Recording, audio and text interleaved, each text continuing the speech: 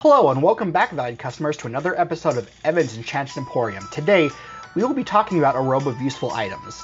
This uncommon but wondrous item can be found on page 195 of the Dungeon Master's Guide. Now, to the untrained eye, this looks like a wizard covered himself in glue and rolled around in a pile of Boy Scout merit badges. But you know what they say, you can't judge a book by its cover, and this is true of this piece of clothing, as the item rightly earns its name. The robe we have today was brought to you by my new assistant, Fidelum.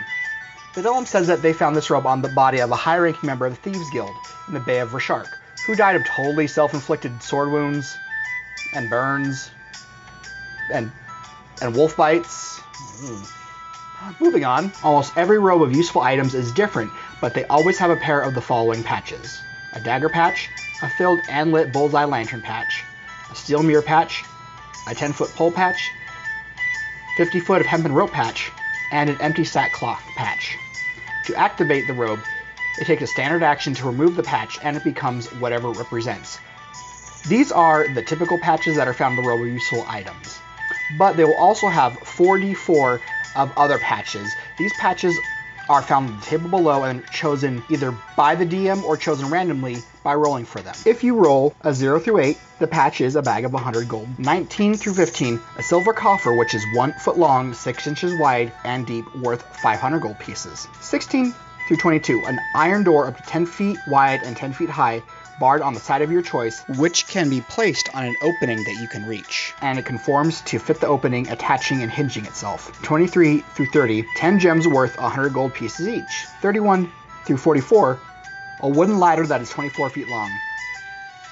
45 through 51 is a riding horse with saddlebags, and you can find its stats in the monster manual. 52 through 59 is a pit, and it's cube-shaped, 10 feet on each side and 10 feet deep, and you can place it on the ground within 10 feet in front of you. 60 through 68 is 4 potions of healing. 69 through 75 is a 12-foot long rowboat. 76 through 83 is a spell scroll containing 1 spell of 1st to 3rd level, up to the DM's discretion. 84 through 90, 2 mastiffs, and you can find their stats in the monster manual. 91 through 96 is a window, 2 feet by 4 feet and up to 2 feet deep, which you can place on a vertical surface you can reach. And if you try to put it on a surface that is deeper than 2 feet, you're just gonna get a little window-shaped pit, and it's showing you a lovely view of the extra material. 97 through 100 is a portable ram. Once the last patch is removed, the robe becomes a non-magical normal robe.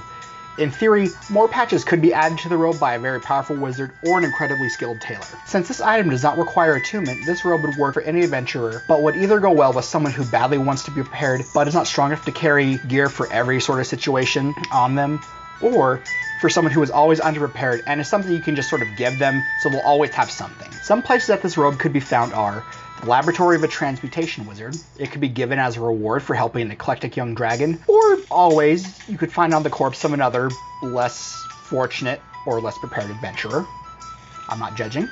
Well, thank you once again for visiting Evan's Enchanted Emporium. Make sure you come back next time and we'll make sure to have something special in store for you. Hey, this is Evan from 20 Sided Night. Please like, comment, subscribe, and I hope to see you next time. Have a good day.